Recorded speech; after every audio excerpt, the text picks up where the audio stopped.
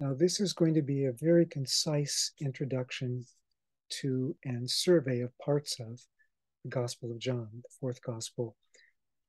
I am going to make it concise, even though I would be tempted to make it longer. I have a 2-volume commentary that's 1,600 pages on John, and I have a more recent, smaller background commentary on the Gospel of John. All of that to say, we could go on for a long time. But most scholars believe that the Gospel of John was addressed especially to Jewish believers in Jesus. And of course, also some Gentiles who recognized that they were converting to a Jewish faith in the Jewish Messiah, the Jewish God, the Jewish scriptures.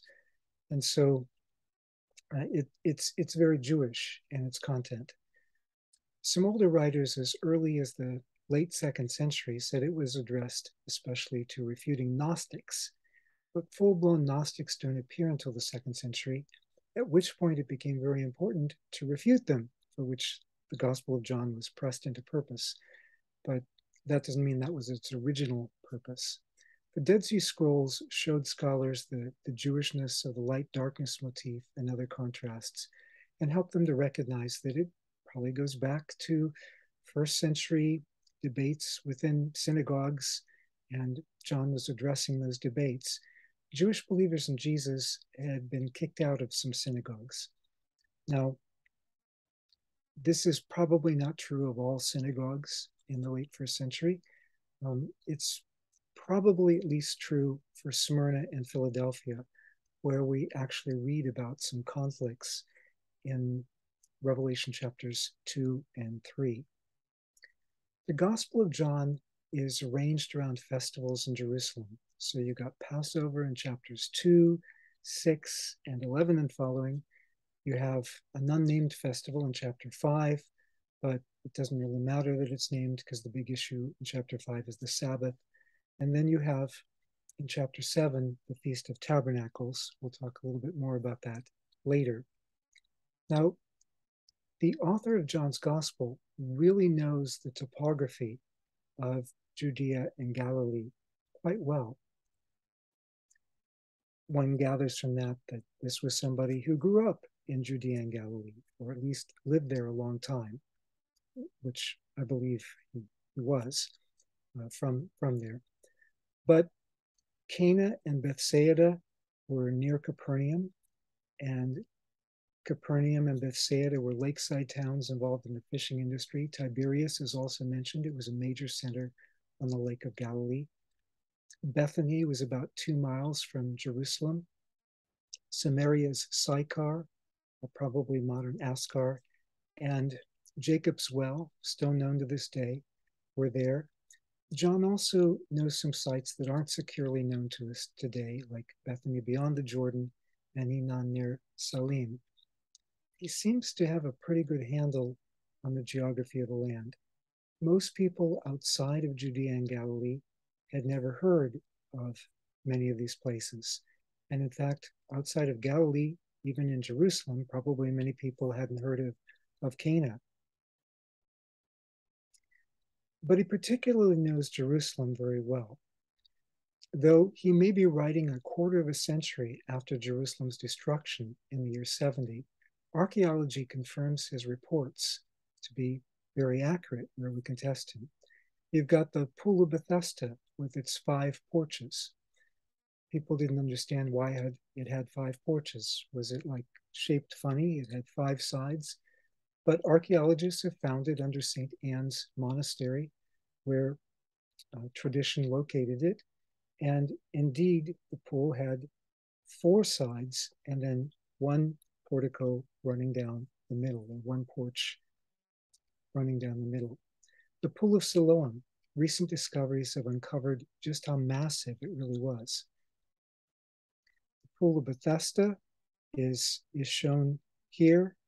Some of the excavations. I would show the video, which you can see right here, but that would take us too much time. Same with the Pool of Siloam. I could show you the video. In John chapter 9, it would take us too much time. So moving on to the author. The author is an eyewitness. or at least many people think the source of John's gospel, or the source of the later part of John's gospel, goes back to this eyewitness source, the one who claims to be there. John 13:23, one disciple whom Jesus loved, and it says that he was leaning back on his chest. Back then, the way people often did banquets, they would recline on couches or rugs if they didn't have couches, and they could often recline 3 or 4 people per couch or rug. And the way they would recline, you could have somebody to the left of the person. Their feet would be pointing away from the table. They'd be arranged a little bit back from the on the couch. So technically, if they leaned over to talk to the person to their left, their head could almost be touching the person's chest. The same expression for intimacy, eiston kolpon, is used for Jesus in the bosom of the Father in chapter 1, verse 18. In any case, John 13:23, John 19:26, 19:35, this disciple turns out to be a witness. He's also kind of a friendly rival with Peter. And that makes sense why he would later, publish his own gospel, to give kind of a different twist on what we may have from the stories from Peter. In chapter 21, some people consider that an epilogue. I am not totally in agreement with that, but anyway, in chapter 21, we again have Peter and the beloved disciple, and we also have a statement affirming that what this disciple testified, people know to be true because they trust this disciple. So the author was an eyewitness. There are debates about who the eyewitness is. I have a colleague who says it must have been Lazarus. Another great scholar says it was Thomas. Most scholars say we don't know, but a number of scholars say it was somebody named John. Many of those scholars say that it was probably a different John than John the Apostle, but he was an eyewitness. I think he probably was John the Apostle, but again, there's debates on that. But yeah, if you want my opinion, I vote for John the Apostle. Well, what about the focus of the gospel? The focus of the gospel is the Word made flesh. That's what we have in the prologue, in the first 18 verses of John's gospel. And these come to a climax. God created all things through the Word, verse 3, but it comes to this climax in verses 14 through 18, where the Word became flesh, made his dwelling among us. We beheld his glory, full of grace and truth. The law was given through Moses, but grace and truth came through Jesus. Wait a minute. Grace and truth are already present in the law. Well, we'll get into that. No one has ever seen God, but the one and only God who is in the bosom of the Father has made him known.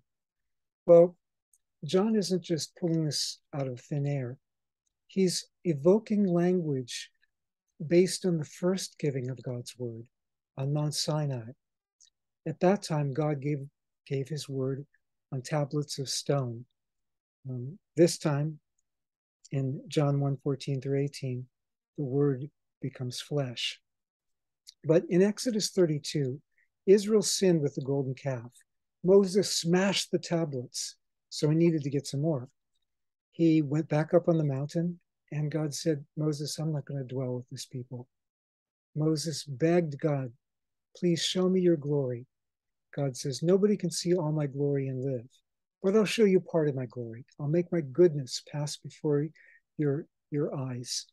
And that's 33:18. And as the Lord passes before Moses, shows him part of his glory, there's a cosmic spectacle of fireworks. But more than that, God revealed his goodness. God revealed his character and nature to Moses. God declared, I'm gracious and merciful. Oh, I punish the wicked to the 3rd and 4th generation. But my faithful love, my chesed, is to the 1000th generation of those who fear me and keep my commandments. So much greater is God's mercy than his wrath. He says, I'm abounding in chesed ve'emet, abounding in faithful love and covenant faithfulness. Or it could be translated full of grace and truth. Well, after God reveals his character to Moses, Moses says, all right, God, if that's the way you are, then forgive us and dwell with us. And God said, I will. Well, some 1,300 years later, or 1,500 years later, it depends on when you date the Exodus. Anyway, this is the background for John 1:14 through 18. The first time, the word was the law on tablets of stone. This time, the word comes embodied. The word comes in flesh. The first time, God dwells with Israel. Second time, God dwells with humanity. First time, Moses beheld his glory. Second time, the disciples, we beheld his glory. First time, the glory is full of grace and truth. The second time, again, the glory is full of grace and truth. Both times it says, no one can see God fully. Well, how do we know it's the right background? If we just had 1 or 2 points of contact, we might just be guessing, which people do a lot. But here we have many points of contact, all alluding to the only Old Testament text that has all of them. Further, the climax of John's prologue addresses the law, contrasting Jesus with the law. Grace and truth were present in the law, but fuller grace and truth came by Jesus, because in him we can finally see fully God's heart to us. What does it mean that the disciples saw God's glory in Jesus? You've got a transfiguration in Mark 9, Matthew 17, Luke 9. But in John, it's like the whole gospel, his whole ministry reveals his glory. So his first sign in Cana of Galilee, chapter 2 and verse 11, reveals his glory. But especially this glory climaxes in the cross, chapter 12, verses 23 and 24. The time has come for the Son of Man to be glorified, unless a grain of wheat falls to the ground and dies. Thus we see God's heart of grace and truth most fully when we look at the cross. So, yeah, grace and truth were there in the law.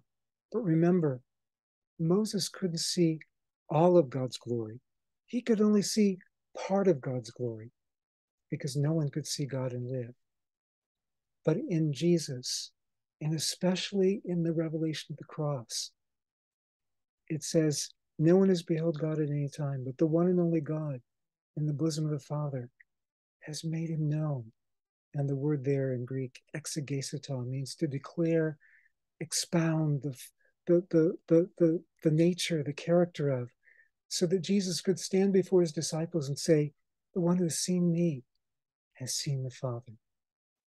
Well, I don't know, how many of you sing, Lift Jesus Higher? He said, if I be lifted up from the earth, I'll draw everybody to myself. It is biblical to lift up the Lord in praise, to exalt the Lord in praise. But that's really not what this verse in John's gospel means. That's John 12:32. If we go on just one more verse, we find out that what he's saying is, when I'm lifted up from the earth, I'll draw everybody to myself. He said this to show the kind of death he was going to die. So earlier in John chapter 3, when Jesus is talking with Nicodemus, he says, just as Moses lifted up the snake in the desert, so the Son of Man must be lifted up. And then he says to his enemies in chapter 8, verse 28, when you will have lifted up the Son of Man. It evokes Isaiah 52:13. My servant will be raised and lifted up and highly exalted, and then goes on to talk about Isaiah 53. So when you sing that song, lift Jesus higher, and you're evoking John 12, where he says he'll draw all people to himself, you're singing, crucify him, crucify him. Okay, God knows our hearts, but if you're a songwriter, please look your verses up in context before you write a song that millions of people may sing. Well, now to look at another motif in John's gospel. John chapter 7, verses 37 to 39. On the last and greatest day of the feast, this is the Feast of Tabernacles, John 7, verse 2, Jesus stood and said in a loud voice, if anyone's thirsty, let them come to me. Let them drink, whoever believes in me. As the scripture has said, streams of living water will flow from his belly. Whose belly is he talking about? Well, it depends kind of on how you punctuate this. So different translations punctuate it differently. The Latin church fathers went one way, the Greek church fathers went the other way. I happen to agree with the Greek church fathers on this one, but let's not get into a debate over this detail. So it goes on to say, by this he meant the Spirit, whom those who believed in him were later to receive. And this happened after Jesus was glorified, after he was lifted up, crowned King of the Jews, and throned upon a cross. But this reflects a motif that runs throughout John's Gospel. John 1:26 and 33, John the Baptist says, I baptize you with water, but he's going to baptize you with the Holy Spirit. Jesus' baptism is greater than John's baptism. In John chapter 2, when Jesus turns water to wine, where you've got 6 water pots set aside for ritual purification. And that's what it says in the verse. And of course, they used stone water pots because stone was believed not to contract ritual impurity. So you didn't have to break it if it became ritually impure.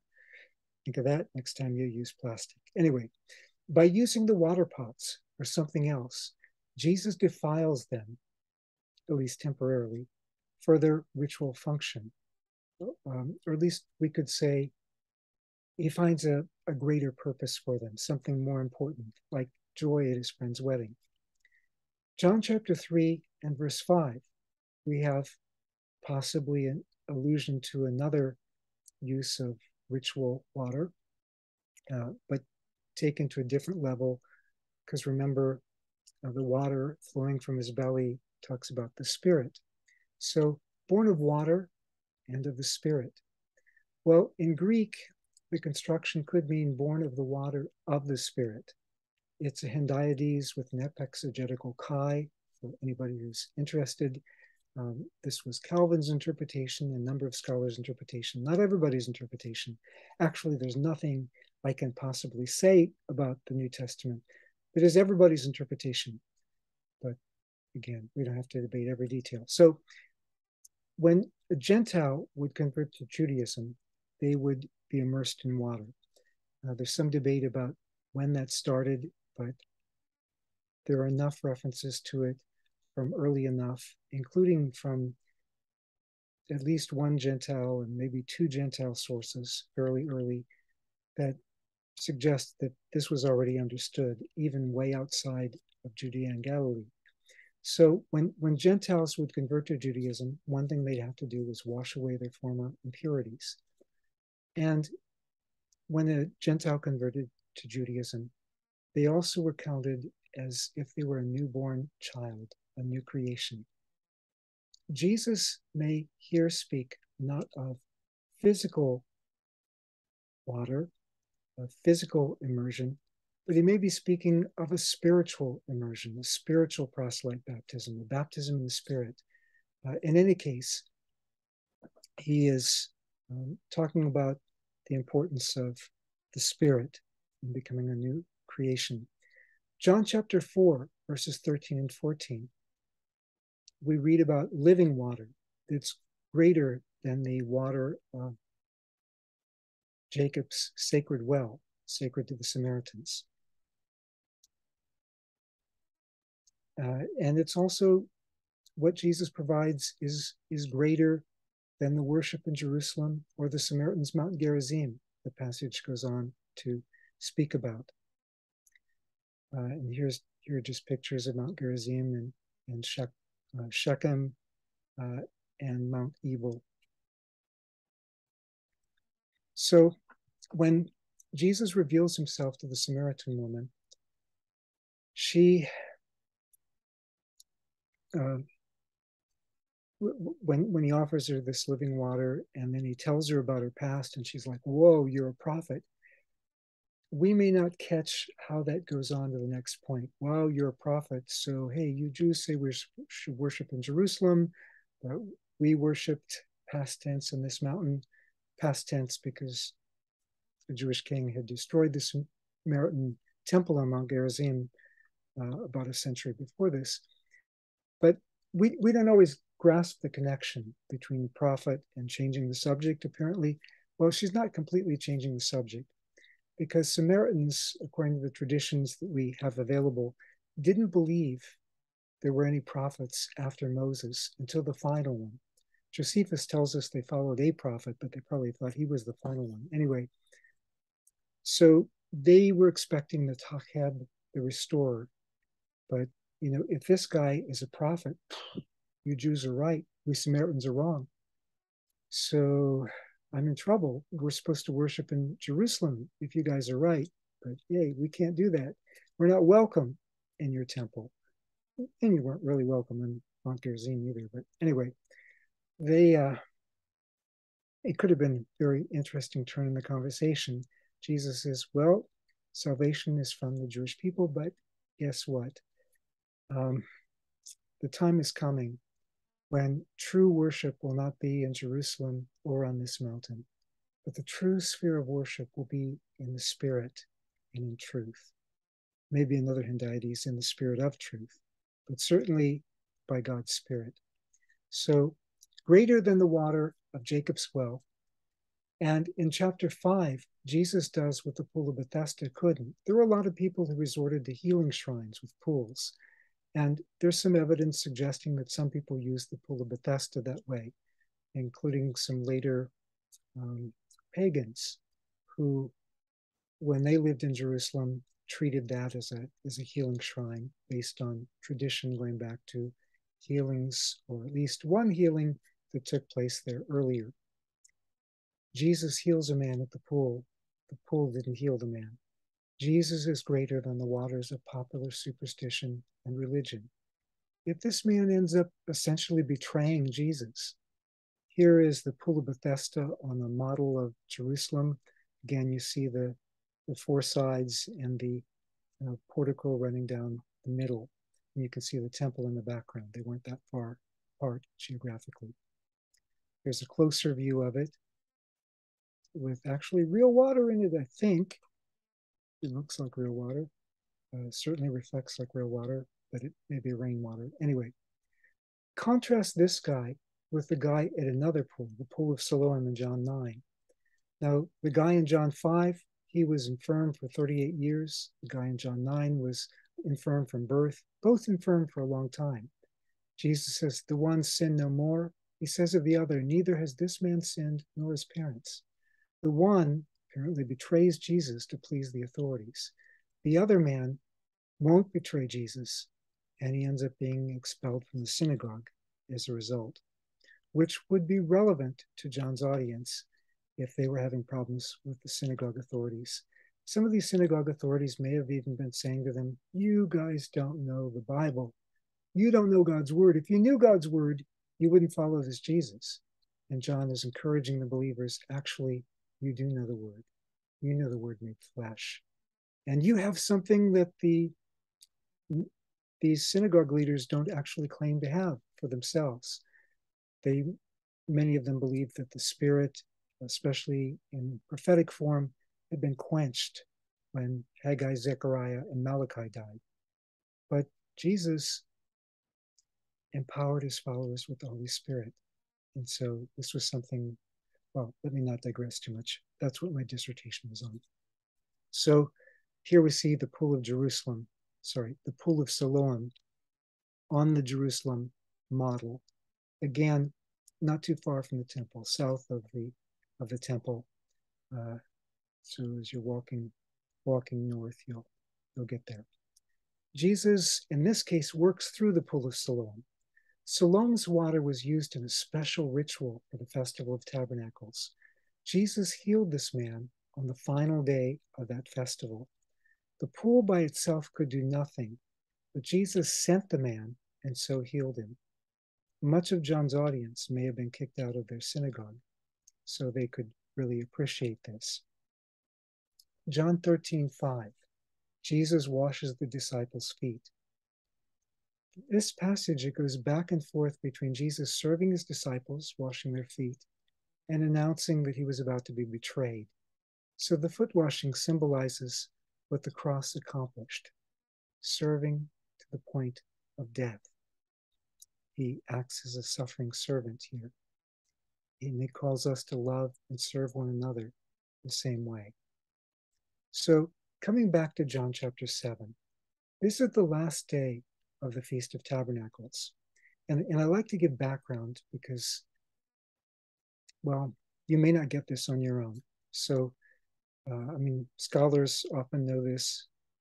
You can find it in commentaries. But for those of you who don't have access to that, or who are just wanting a crash course very concisely, I want to give you some of the background. So, this is the last day of the Feast of Tabernacles. Feast of Tabernacles lasted 8 days in this period. For 7 days, priests brought water from the pool of Siloam into the temple.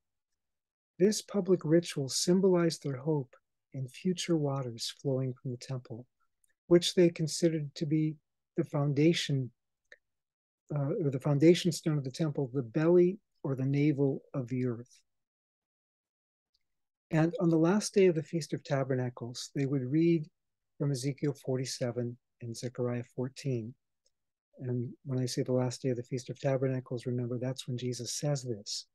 Both of these passages speak of living water gushing from Jerusalem or the temple in the last days.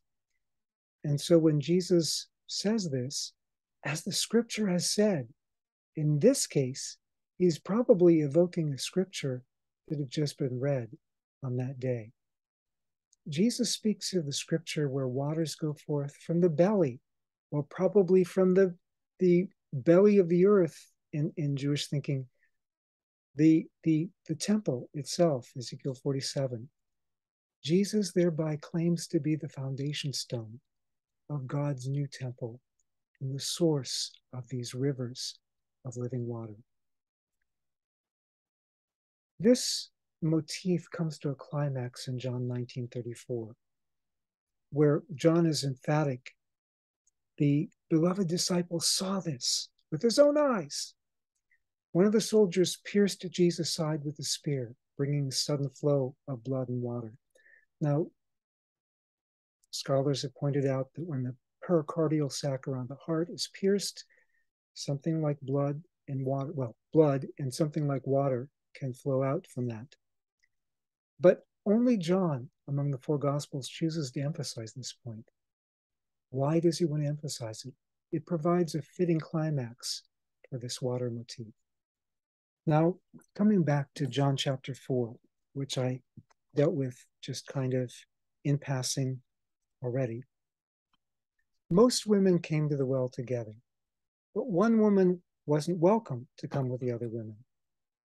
And we gather that, my wife is from Congo and Central Africa. She tells me, yep, women go to the well together. Of course, this wasn't Congo and Central Africa, but we also have lots of sources in ancient literature, even going back to Genesis, that show us that, yeah, women usually came to the well together. Why didn't she come with the other women? Well, since she was coming at the hottest hour of the day, she probably was coming at that time because she didn't want to run into the other women. So anybody who met her there would probably understand that she was an outcast. For some reason, the other women didn't like her. She didn't get along too well with them. Jesus asks her for a drink. No religious Jew would do that. Religious Jews, the basic idea was that Jewish women were ritually impure 1 week out of every month. But with Samaritan women, religious Jewish men thought that Samaritan women were ritually impure every week out of every month from the time that they were little babies. And that was whether they were immoral or not. Further, wells were notorious. Now, I know there are detractors to this, but if you need the footnotes, they're in my commentary. So, yeah, I can't stop to debate every issue, but wells were notorious. Where did Jacob meet Rachel? Well, that was Genesis. That was Genesis 29. That's right. Where did Isaac's steward meet Rebekah? Well, at a well in Genesis 24. Where did Moses meet Zipporah? At a well in Exodus chapter 2. And we do have some other sources from antiquity that show us that wells were good places to find mates. So, hey, forget the singles bar or wherever else. But wells don't always perform this function today, but you may as well. So, what is this woman supposed to think? I mean, obviously the guy's coming on to her. He then asks her what sounds like a leading question: "Go get your husband." In other words, are you married? She responds, "I'm not married." Like the worthless guy who won't marry me, it doesn't count. Fortunately, however, Jesus is able to clarify his point. He tells her about her past relationships, and she realizes that he's not a flirt, he's a prophet. And again, sometimes people think because because I imply that the woman has not been behaving completely well according to ancient moral standards, some people have taken that to say, "Oh, I'm picking on her because she's a woman." No, Jesus hung out with tax collectors and sinners. Most of the people he hung out with were considered sinful by very religious people. So please don't think I'm picking on him. But it brings us to the next issue. Again, Samaritans didn't believe in prophets. If he's a prophet, the Jews are right. They say you have to worship in Jerusalem. So she asks about the right site for worship. Jesus says, let's transcend this whole debate. Not that it's not worth talking about theologically, but it's not the issue. The true place of worship is in spirit and in truth. And she becomes the first person to whom Jesus reveals himself as the Messiah.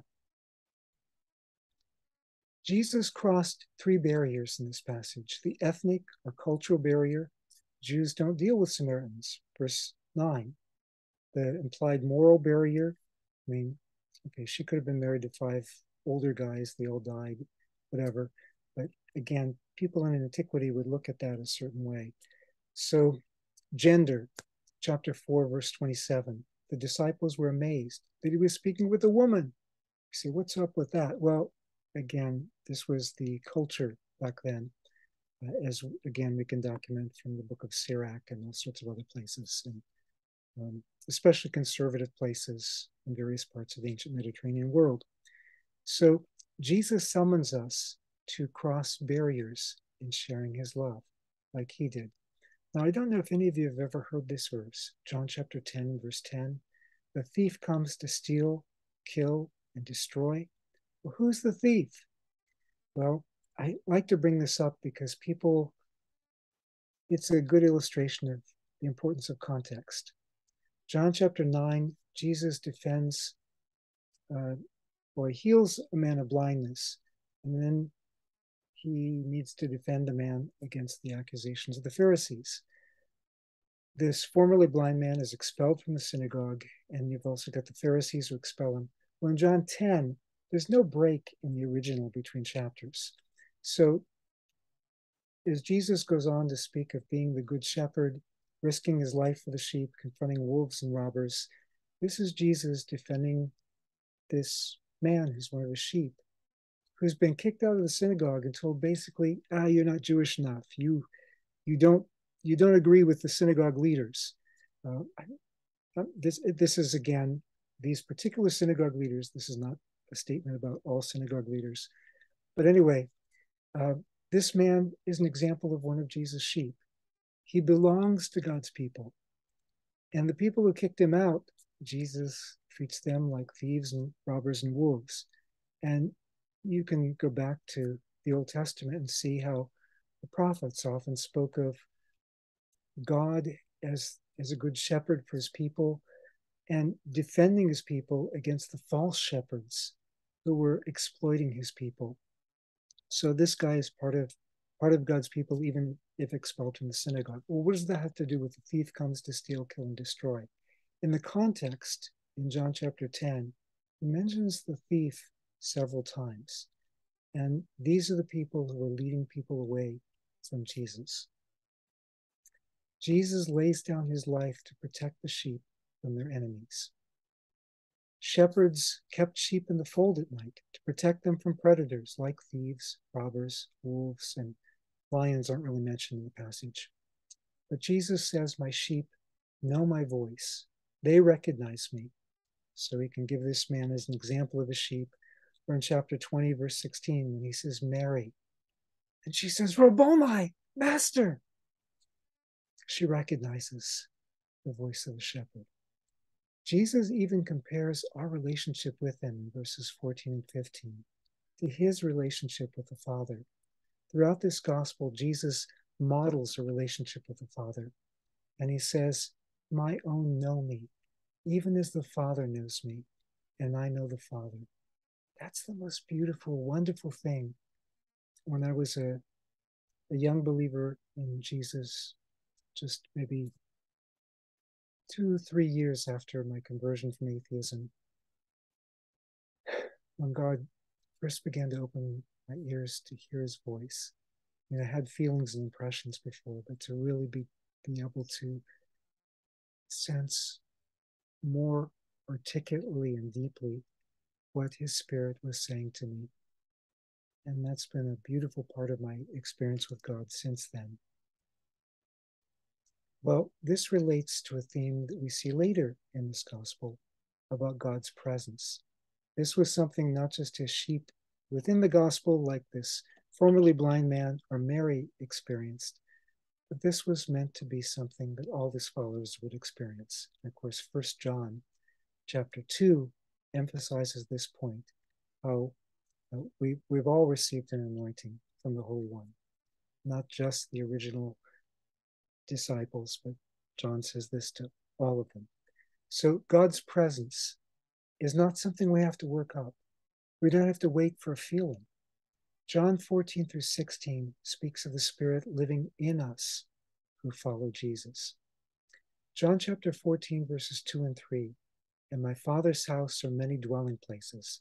We have a King James that said mansions, but mansions meant something different when the King James was translated. I had a student years ago who said, oh no, I need those mansions when I preach at funerals. But no, don't worry. I'm sure they're very nice, but these dwelling places, it's actually something better than something you just have to wait till you die to experience. So I'm going to say something about that now. Again, this is a matter of debate. Everything's a matter of debate in New Testament studies, but I'm going to try to bring out what I think the context says and use this as another illustration of the importance of context. In my Father's house are many dwelling places. Well, I'm going to go there. I'm going to come back and take you to be with me so you can be with me where I am. Well, what coming again is he talking about? Obviously, Jesus talks in the Bible about he's going to come back in the future. And he talks about that in the Gospel of John. Also, he talks about the raising of the dead at the last day and so forth. Some people think some of those things were added later, but there's no textual evidence for that. It's just because they want John to only talk about one thing. And I don't think John has to talk about just one thing. Anyway, so John 14, which coming again is he talking about in the context? Well, in verse 18, starting with 17, he talks about the Spirit of truth dwells with you in, through Jesus and will be in you. I won't leave you as orphans, verse 18. I will come to you. Before long, the world will not see me. That doesn't sound like the second coming. But you will see me. Because I live, you also will live. So the receiving of resurrection life in the context of the giving of the Spirit, that day you'll realize I'm in my Father, you're in me, and I'm in you. And then verse 23 makes it even clearer. If anyone loves me, my Father will love them, will come to them, and make our home with that person. And again in chapter 16, he talks about the coming of the Spirit. He doesn't talk about the second coming in this context in John's Gospel. What does he mean by the Father's house? Well, in chapter 2, it means the temple. In chapter 8, it means the Father's household, same Greek word. So that doesn't resolve it. Uh, People often say the Father's house is heaven because we have a certain preconception of where the mansions are. But what does he mean by the dwelling place? This term is used only twice in the entire New Testament. It's the Greek term mone. And the other place just happens to be in the same context. So it may shed some light on this. Again, whoever loves me will obey my teaching. My Father will love them, and we will come to them and make our dwelling place, our mone, within each of them. Again, not to say we won't have this more fully. Revelation 21 talks about that. Right now, we're talking about this context in John's Gospel. The related verb, meno, is frequent in this context. Remain or dwell or abide in me, and I will remain in you. The branch must remain in the vine. The Spirit of truth lives, meno, with you and will be in you. So let's look at the flow of context to see what this is really talking about. In my Father's house are many rooms. One translation says many dwelling places. And if I go and prepare a place for you, I will come back, take you to be with me, that you also may be with me where I am. You know the way to the place where I'm going. And Thomas, thank God for Thomas here. Thomas asks the obvious question, Lord, we don't know where you're going, so how can we know the way? Jesus answered, I am the way and the truth and the life. No one comes to the Father except through me. So where's Jesus going? He's going to the Father. He's going to come back and bring them to the Father. Is this talking about the second coming? When do we come to the Father? Through Jesus. When do we enter the Father's presence? Through Jesus. Well, he's the way, the truth, and the life. When we come through Jesus to the Father, that's when we become believers in Jesus. And he speaks of our friendship with him. John 15. I've called you friends because all things I've heard from my Father I've made known to you. We may say, well, that was good enough for the early disciples. That's not about us now. But look at John 16:13. When he, the Spirit of truth, comes, whatever he hears, he will speak. And it goes on to say, he'll show you my things. He'll show you the things of me.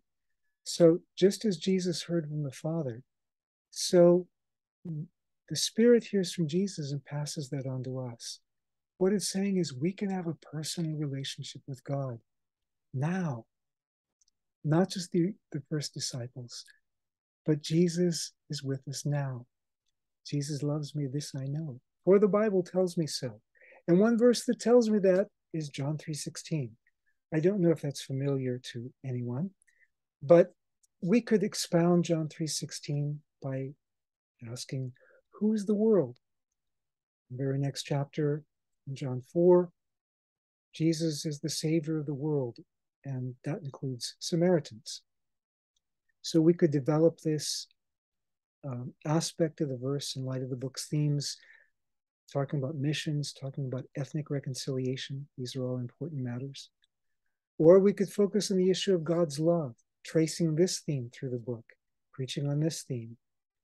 Or we could preach several points from this text. We could talk about God's love, the world, and God giving Jesus at the cross, and develop each of these in the context of the whole book. But I'm going to focus on one aspect of this. Whoever believes in him. What kind of faith is genuinely saving faith? Because that's what he's talking about here. Well, just before he was talking with Nicodemus, it says that many people saw the signs that he did, and they believed in his name. But Jesus wouldn't entrust himself to them. Literally, he wouldn't believe in them because he knew what they were made of. So not all faith is the kind of faith that he's looking for. The kind of faith he's looking for is, well, the word faith and the word believe, in English, you can't necessarily tell how related they are, but in Greek, pistuo and pistis are closely related. And they also have to do with God's faithfulness. We can have faith in the one who's faithful. We can trust the one who's trustworthy. We can rely on the one who's reliable. Faith has to do with trust, and it's supposed to be active when it's real faith, the kind of faith that goes beyond that faith in John chapter 2. John chapter 20 gives us the chief example of this in John's gospel. When Jesus says to Thomas, again, Thomas, stop doubting and believe. Trust me. This is not a trust without some evidence. I mean, Jesus is standing right in front of him. But Thomas says to him, my Lord and my God. Then Jesus said to him, because you've seen me, you have believed. So how is faith defined in this context? It's defined where John makes this climactic confession. People have been confessing things about Jesus all the way through the gospel. John the Baptist, behold the Lamb of God who takes away the sin of the world. Or Nathanael, Rabbi, you're the Son of God, you're the King of Israel. Or Peter in John chapter 6, you're the Holy One of God. But now we come to the climactic confession of John's gospel that reminds us of the introduction to John's gospel. John 1, in the beginning was the Word was with God, and the Word was God. And John 1:18, framing that prologue, the one and only God who is in the bosom of the Father has made him known. Well, here at the conclusion of the main body of John's gospel, I do think that John 21 belongs in the gospel, but sometimes you have a climax and then an anticlimax. So this is the climax of the main body of the gospel. John said to him, my Lord and my God. And Jesus said, you believed. The kind of faith the Gospel of John is looking for is the kind of faith that recognizes that Jesus is not just anybody. In fact, he's not just a prophet. He's not even just the Messiah, but he's our Lord and he's God. Jesus said, he who has seen me has seen the Father.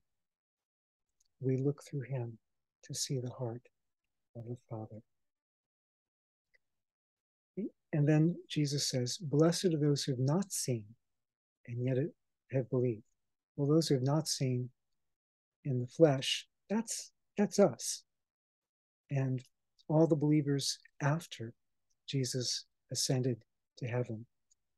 Ascension is suggested, I believe, in John 20, verse 17. That's, again, another debate. So John then gives the statement of purpose for his gospel. Jesus did lots of signs, but these are written so that you may believe. For us, we also don't believe without evidence. We have the evidence of testimony, the testimony of the beloved disciple in this gospel, and then we have other testimonies elsewhere that are reported for us of Paul and Peter and others. But these are written so you may believe. What kind of faith is he looking for? Faith in Jesus as our Lord and our God. And that's what John means when he says, Jesus is the Christ, the Son of God, and that by believing you may have life in his name. That's what he said in 3:16. Whoever believes has eternal life. So it's not like, okay, well, I prayed a prayer once and now I belong to another religion that doesn't believe in Jesus or that is against Jesus or whatever, now I'm an atheist or whatever. That's not the kind of faith he's talking about as saving faith. Neither is it enough to just believe Jesus was a nice person. I mean, it's good to believe that, but it's not enough. This is the climactic confession of John's gospel. Of course, Jesus confessed his own identity in different ways, often with Old Testament imagery. I'm the bread of life. I'm the light of the world. And finally, in John 8:58, Prin Abram genesthai ego eimi, before Abraham was, I am. And he says this at the Feast of Tabernacles, where the priests were known to utter these words from the book of Isaiah. Ani hu, I am he, speaking of God, claiming to be God. So Jesus says, I am the gate, I'm the good shepherd, I am the resurrection and the life. I am the way, the truth, and the life. I am the true vine, and so forth. Now, another issue in terms of faith. As Jesus spoke in chapter 8, it says, many entrusted themselves to him, many believed in him. And to those who believed in him, he said, if you continue or dwell or abide in my teaching, then you're really my disciples. Then you'll know the truth, and the truth will set you free. By the end of the chapter, the people that he's addressing pick up stones in order to stone him to death. They don't succeed, but the point is they didn't keep believing. Saving faith must be persevering faith. John chapter 15, remain in me, I'll remain in you. If you don't, you'll be like a branch that's thrown away and withers, and thrown into the fire and burned. Now I know this is also a matter of debate, but for most Christians around the world, it's not a matter of debate. Catholics agree, Orthodox agree. Among Protestants, both Calvinists and Arminians agree. Calvinists would say, well, if you don't persevere to the end, you weren't really saved to begin with. Arminians would say, maybe you were saved to begin with, but you fell away, you're not saved now.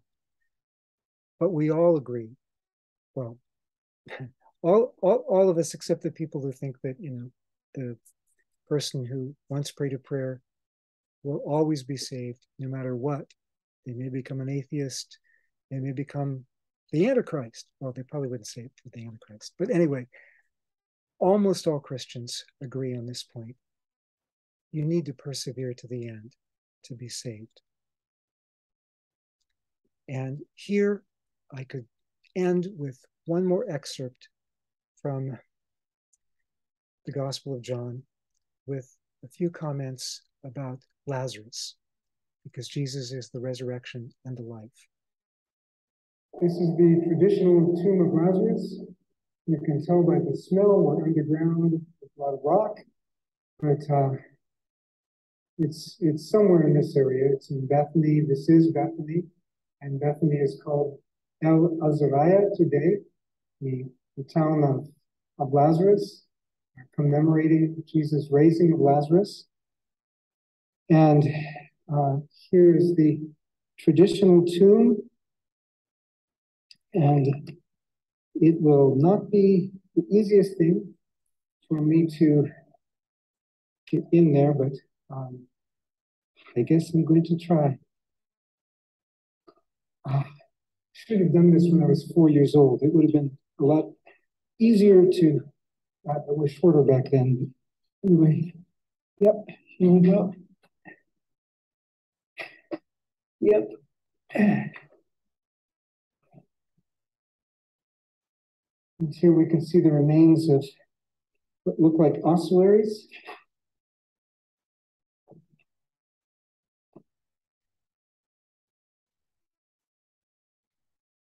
And places in the wall, I assume, to slide the ossuaries. Ossuaries were from a particular period, so this is definitely an ancient tomb. Ossuaries were mostly in use in the late Second Temple period and stopped being used around the year 70. So, I mean, a few beyond that, mostly to the year 70. So, yeah, if this is exactly the tomb, Lazarus would have actually had to come up a few steps, but whether it's the exact tomb or not, somewhere in this area, Jesus raised his friend Lazarus from the dead.